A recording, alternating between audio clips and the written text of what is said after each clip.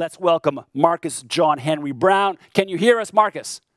I can indeed. Hello, good evening. Good evening, and the virtual floor is yours, Marcus. Thank you very much. Then I shall begin.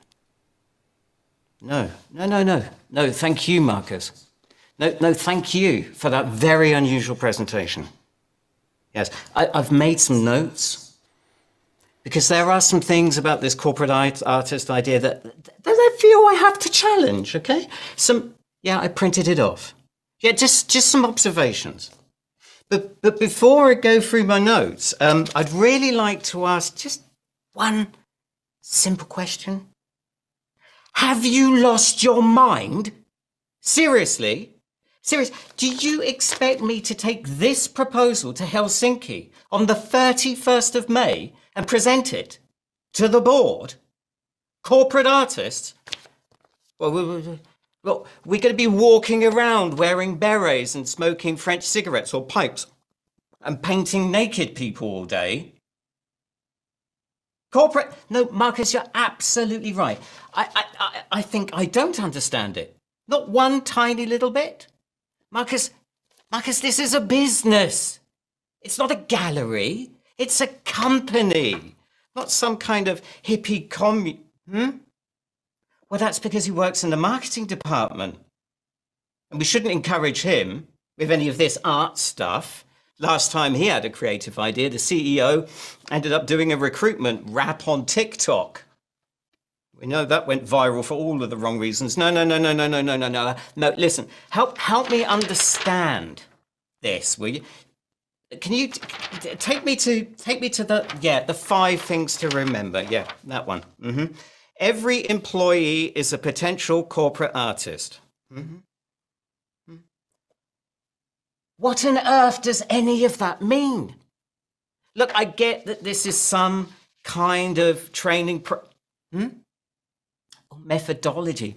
Sorry. No, Marcus, for me, this is just a training program. And Sarah handles that. Sarah, is Sarah on this call?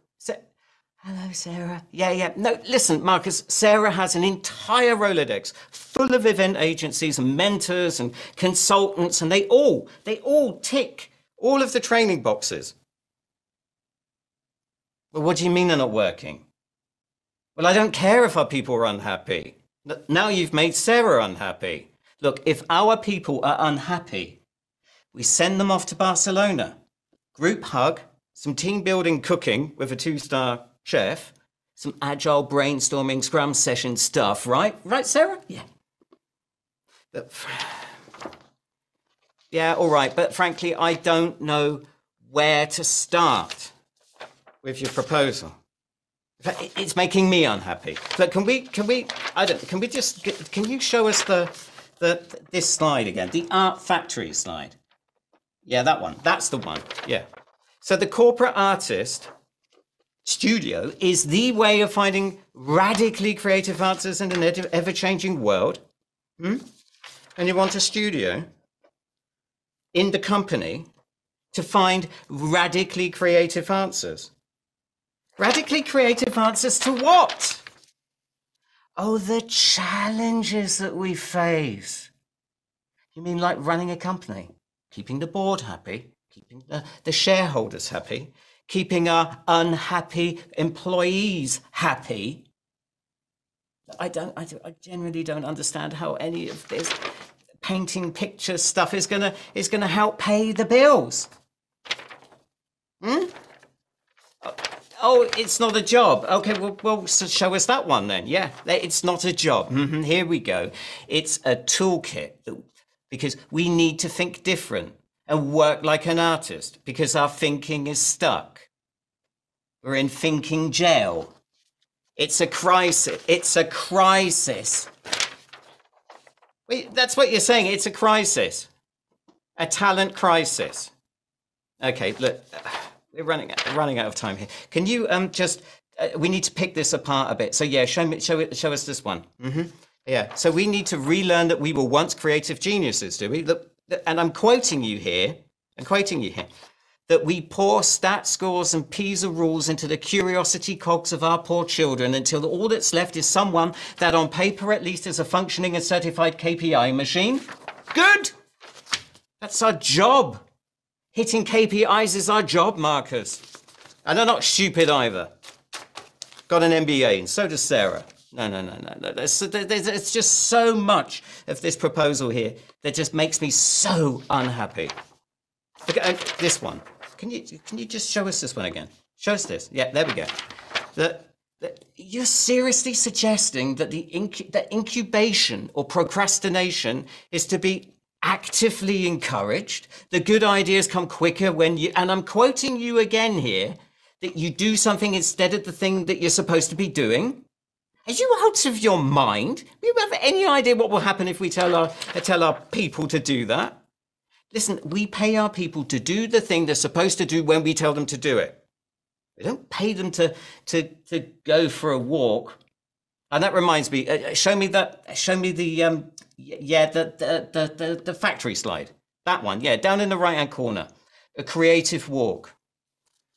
Marcus, just what the hell is a creative walk? Okay, listen, I get that you want to do some kind of Warholian factory where we all come together and learn to be creative, or what? But what is a creative walk? It's a walk with a creative mentor, because Steve Jobs did it, and Albert Einstein did it, and Richard Branson does it. Well, Marcus, so did the bloody Bangles, but they're not going to hit our sales targets this year, are they? Huh? What is a corporate artist anyway? I mean, who are these people? Are they even on our payroll? The corporate artist uses art practice to create remarkable ideas. They are masters of idea incubation, documentation, creative thinking. They use corporate artist processes to find radically creative blah, blah, blah, blah. Do they make us, Marcus, do they make us any money? Talent crisis, radically creative artists. To top it all, it's supposed to be our responsibility too. Huh? Creative accountability. Well, I don't know about the other people in this call, Marcus, but I think it's your responsibility. Well, you know what really makes me upset? The thing that gets me really, really cross about this entire idea, it's not the fact that you think we're stupid. Well, I'm sorry, you did say that. And it's not the fact that you say that Sarah in HR is making our people unhappy. Well, you did kind of say that too. It's the fact that you accused Klaus Maria in controlling of sabotaging the business. Well, you did. I'm sorry you did. Look, have a look at that. There we go. There it is. Black on white, corporate artist, corporate saboteur. I mean, just look at the things you're accusing Klaus Maria of doing. Working slowly and poorly and blaming it on bad tools. And I know where you got that off of. I know you got that off of LinkedIn. That's thought leadership poppycock, and I'm having none of it. Simple sabotage field manual. Okay, well, you nicked that off of Business Insider too. No, listen. None of this is true, okay? And I think it's a little rich coming from you as an external consultant to be coming in here with your modern artsy-fartsy metropolitan ways and think that you can just make everything better with a little bit of art. Mentor struggling colleagues indeed. Listen, there's no struggle here, Marcus. Just good old-fashioned hustle. I think it's an absolute cheek to suggest that we need help finding better ideas. Well, I, for one, and I don't think anybody else on this call will be presenting this to the board. Listen, I wouldn't even dream of talking of dreaming. Look, show us that last question here. If you ask the impossible of your people, why don't you give them permission to dream? Do we really ask the impossible of our people, Marcus? Is asking them to hit their targets, drive down cost, develop innovative, market-shaking, cutting-edge products and services that are not only sustainable, but are purposeful, diverse, inclusive, but also ruthlessly successful. Is that the impossible? Is asking them to do that day in, day out, week after week, quarter for quarter, is that asking for the impossible? Mental health? Marcus, tell me about Van Gogh and mental health. How did the art staff and his mental health work out for him? Oh, I'm sorry. I'm sorry. I think we've wasted enough time with this nonsense. Quite. Well, I'm not presenting it. I'm absolutely not presenting it. So let's move on to the next agenda point. Marcus, you can hop off this call. We don't need you anymore. No, thank you. Okay, bye-bye. Bye. Thank you. Whew. Guys. So what is the next point on the agenda? That strategic meeting in Helsinki on the 31st of May. We really are behind on that one, aren't we? Well, has anybody had any ideas? Proposals? Any thoughts? Any ideas? Anyone? Anything?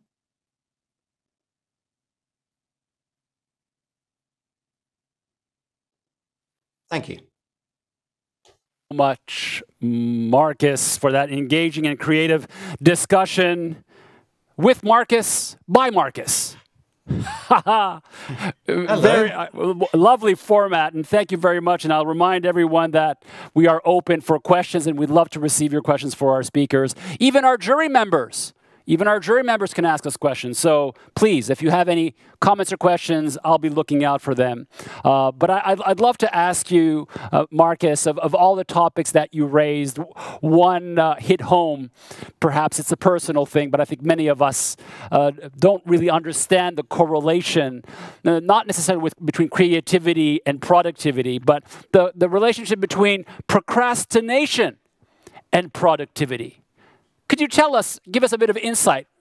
What is that link? Yeah. It seems so non-intuitive, as it were.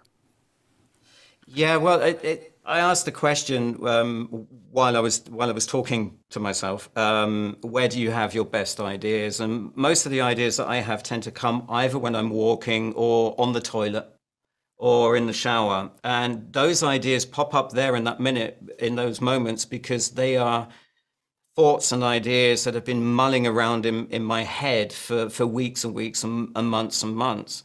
So the productivity part with the procrastination is that these ideas are constantly overlapping.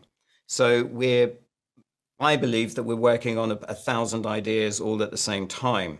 And you can only really do that if you're just pumping lots of interesting stuff into your head all of the time, and you have to go looking for it, which is part of the artist's toolkit of going out and actually actively looking at interesting things to take photographs of, writing new things down in a book every single day, and just practicing thinking again. So it's not actually procrastinating in a way. It's just shifting the focus away from actually having to have the idea at the moment when somebody asks you. Although that distance can shorten. I mean, you can expedite the distance between being asked to have the idea and having the idea. Marcus, thank you so much for all of those insights and for that very engaging presentation.